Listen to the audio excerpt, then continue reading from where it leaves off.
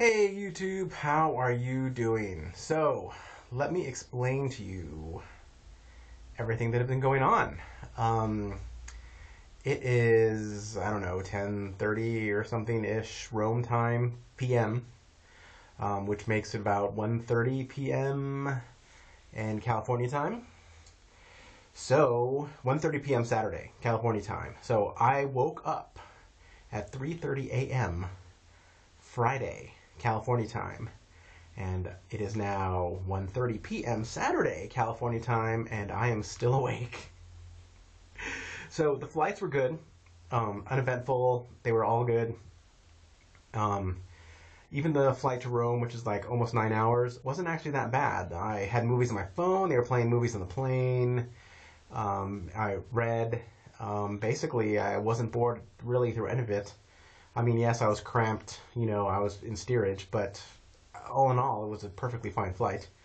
We landed in Rome at about 8-ish in the morning, Rome time. And from there, our day started. Rented a car. We drove to our hotel. We managed to check in early to our hotel, like at 10 o'clock in the morning, which is awesome, because we had a place to put our stuff. So we checked in around 10. Got to our rooms, took a shower. I took a little bitty bit of a nap, which I shouldn't have done because at the end it just made me more tired. Like I wasn't tired before I took that nap. Then we all met together at noon at the hotel lobby, and then we started our day in Rome. Went to get lunch, and then we went straight to the Vatican, which, by the way, I just want to say the Vatican is flippin' spectacular. Seriously, like, I know you probably think, ooh, the head of the Catholic Church, they're evil and well, whatever. Whatever. The Vatican is really impressive. Like, you should see it before you die. It is really cool. Rome in general is awesome. I love this city. It's pretty freaking cool. I totally want to come back. Definitely want to come back with my husband next time. So, Rocky, we're coming to Rome at some point. So we did the Vatican thing, got to see the tour, we took a tour of it, got to see the Sistine Chapel, all that stuff. See the Swiss guards hanging out. Then after the Vatican, what did we do? We might have had a snack. I think, yeah, we had a snack. By then it was dark. After the whole Vatican thing ended, it was dark. We had a little bit of a snack, and then we hit the subway system, and we headed out to the Trevi Fountain, and just saw some of the sights around that area as we walked around that part of Rome. Saw the Spanish Steps, stuff like that, and then we had dinner, real dinner. Which is pretty good. I had a pizza. I know, pizza in Italy, lame, but it is different than it is in the United States, people. And honestly, this was the best pizza I've had in Italy. I've had pizza a couple times in Sicily, and this one was the best one I've had in Italy. So I thought it was pretty good. Then after dinner, went around a little bit more. Then finally got back on the subway and headed back and walked back to our hotel.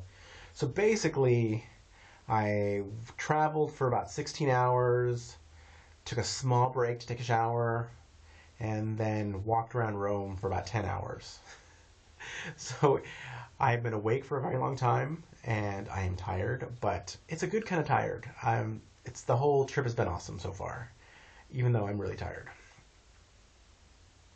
Tomorrow we are going to wake up. Supposedly we're going to meet at 8 o'clock in the morning. I don't know.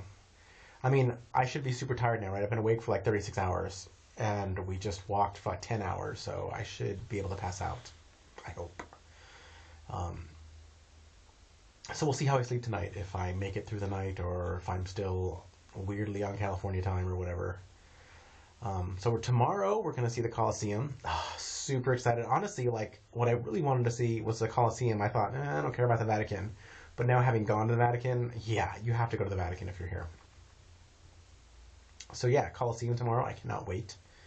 And then after that, we are going to head out to Avezzano, which is where the site is for work. which is about an hour and a half east of Rome. We want to get there before nightfall, so I think we're going to leave Rome around 3. Excuse me.